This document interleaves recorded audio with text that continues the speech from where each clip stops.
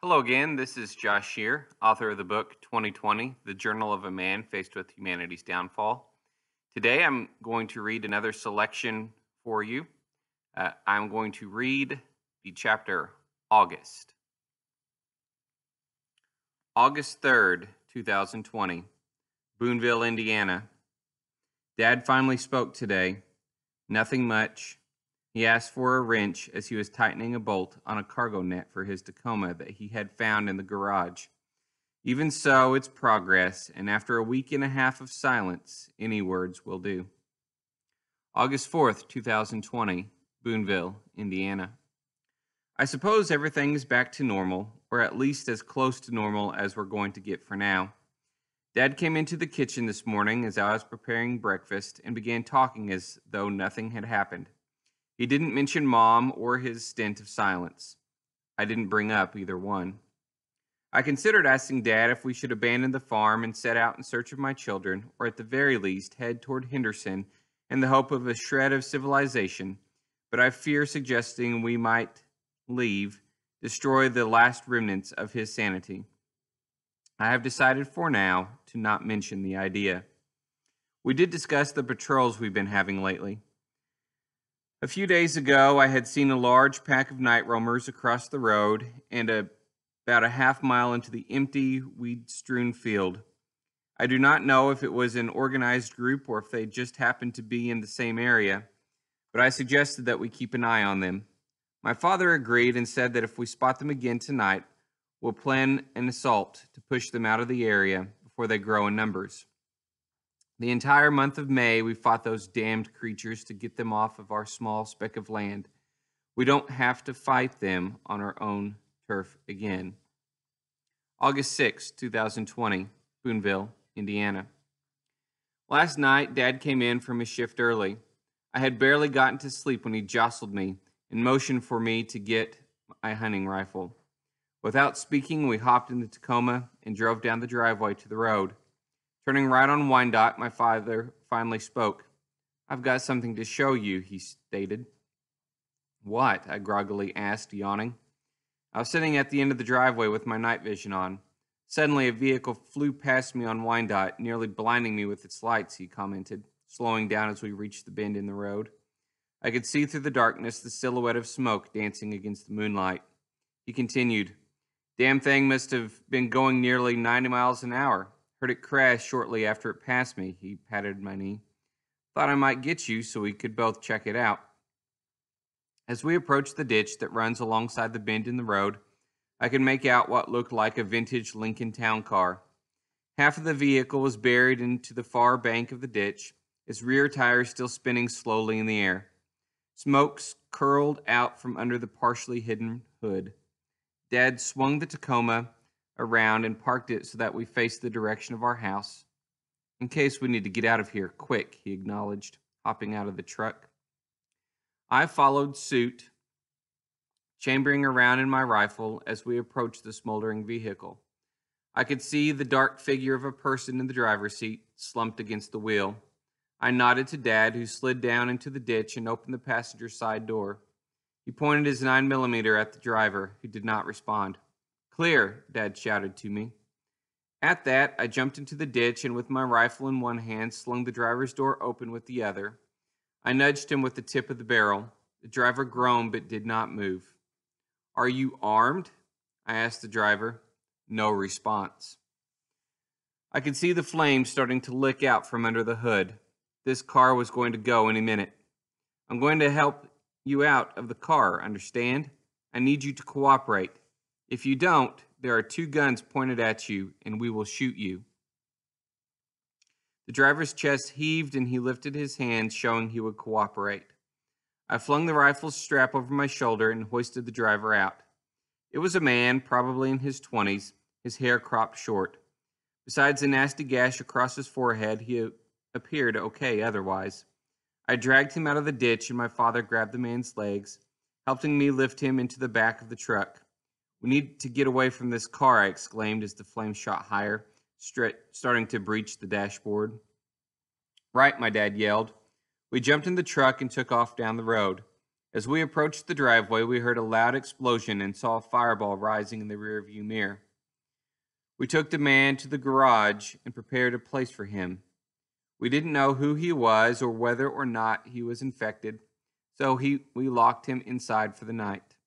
This morning, he was still on the bedding we threw down for him, but was passed out. We left some food and water for him, and will check on him again this afternoon. August 7th, 2020, Boonville, Indiana. Tony, the man we pulled from the car a couple nights ago, is up and speaking now. He spent another night in the garage just to be on the safe side, but Dad and I are going to let him stay in the house tonight. We questioned him this morning to figure out who the hell he actually was. Tony hails from Hatfield, just south of here. He said we were the first people he had seen in over a month. Roamers killed his neighbors almost 3 weeks ago. He had been holed up in his house, shooting roamers as they approached, but 3 days ago he finally ran out of ammunition. Having nothing left but a bottle of Jack Daniels, Tony drank all morning while trying to get his car started. By the time he was able to get the engine to turn over, he had downed the entire bottle. A pack of roamers blocking the main road forced him to turn down Wyandotte. One roamer, who was perched in a tree, jumped on his car as he turned. Spooked, Tony gunned the car, which caused the roamer to flip off the hood. In his drunken stupor, though, Tony failed to slow down and slammed into the ditch. Later, I went out to Wyandotte to check his story. The rotting carcass of a roamer, his neck snapped, crumpled in a pile on the side of the road near the intersection, confirmed his explanation. If he proves himself capable, we'll eventually give Tony a weapon to help defend the property. In the meantime, we're still going to keep a close eye on him. August 10th, 2020, Boonville, Indiana. Tony, fed up with our lack of trust, volunteered to go on a patrol last night, unarmed. We didn't know if he would follow through or not, and then when he did, we doubted he would survive. He did survive, though, by hiding in one of Dad's old deer stands for most of his shift. Today, we gave him the SKS we took from the man at the IGA, the one with the banana clip that holds 30 rounds of ammunition. Looks like Tony will be hanging out with us for a while. August 15th, 2020, Boonville, Indiana. We haven't had any rain since August 2nd. Augusts are notoriously dry around here, and this summer is no different. Our meager crops that we planted back in May are all but withered. We've been eating wild blackberries and the occasional squirrel. We were eating frogs from the pond earlier, but we don't want to overhunt them. We may have to rely on their scrawny legs for sustenance in the future, as wild game is hard to come by these days. With Tony working with us, we've been able to expand our perimeter beyond the original 10 acres that Dad owns. The neighbor's house has been sitting vacant since April when they fled to town, erroneously thinking that being isolated in an emergency would be catastrophic. We assume they're dead. Acquiring that space will give us control of the side of the hill where we can plant traps for any roamers that might come from the east. The subdivision that sits behind our property has been fairly free of activity since our campaign in May, but we haven't had enough manpower to secure the area completely until now. It's littered with burned out houses that are difficult to protect without some sort of additional fencing. Our goal is to completely secure about half of that subdivision and all 10 acres of the neighbors to the east, in addition to the 15 vacant acres to the west. We have started construction on a fence to hopefully keep the roamers at bay. Scavenging through our newly acquired territory, we salvaged 3 generators and scores of firearms and ammunition. We have enough firepower now that we have adopted a shoot-on-sight policy in regard to the roamers. We average about 5 kills a night. August 20th, 2020, Boonville, Indiana. Tony volunteered to go into town to get gas for the generator.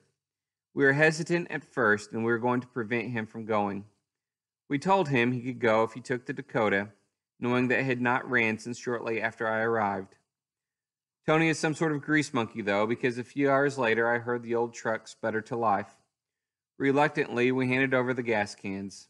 I decided to go with him, just in case he decided to take off and not return. If that was his original plan, he never showed any signs of it. Tony welcomed a partner for the trip and chatted nonchalantly the entire time.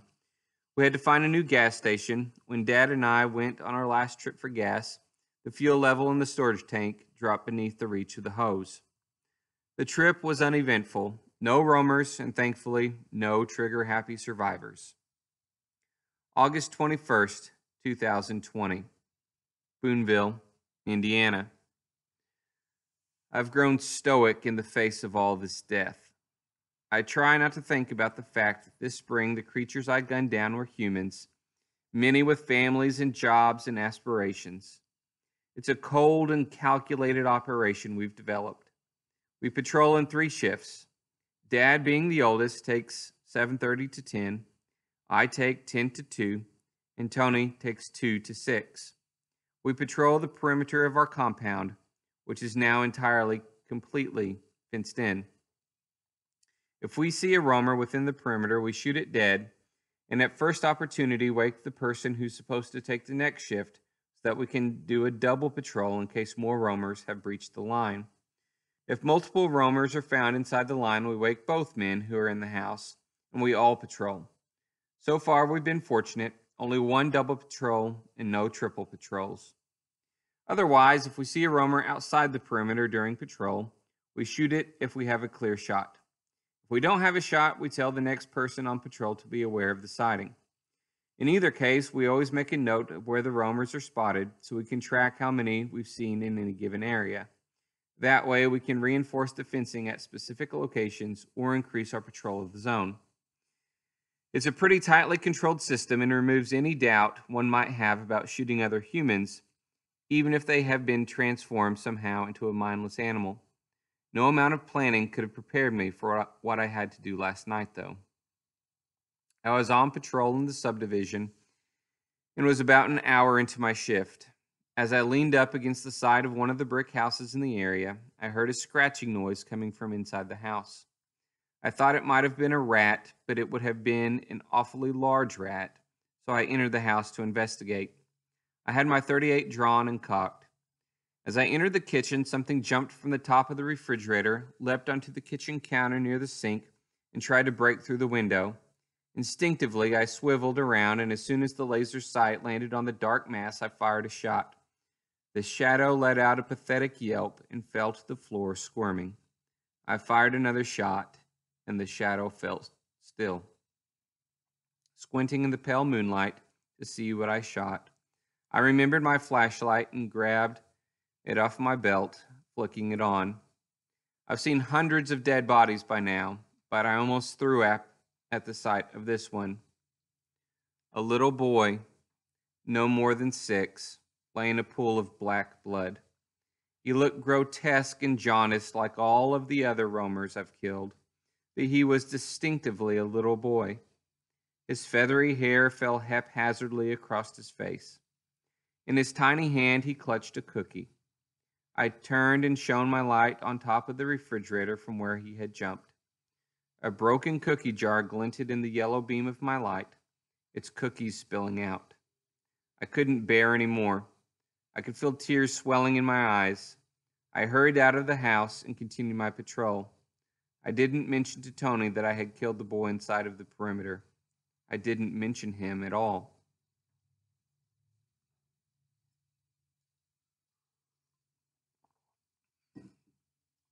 August 23rd, 2020, Boonville, Indiana. The rain finally came today, a pounding, heavy rain. I still vividly see the little boy clutching the cookie in the abandoned house. The image is ingrained in my mind. I'm sick of this. I'm sick of patrols, sick of killing, sick of living like this. I just want to see my children. I'm frustrated. I can't abandon my father who will not leave his home. I also know that the world is still a very dangerous place, and attempting to travel all the way to Alabama could be disastrous. Roamers are still very much a threat in this region, and there's no way of knowing whether they line the route to Alabama or not.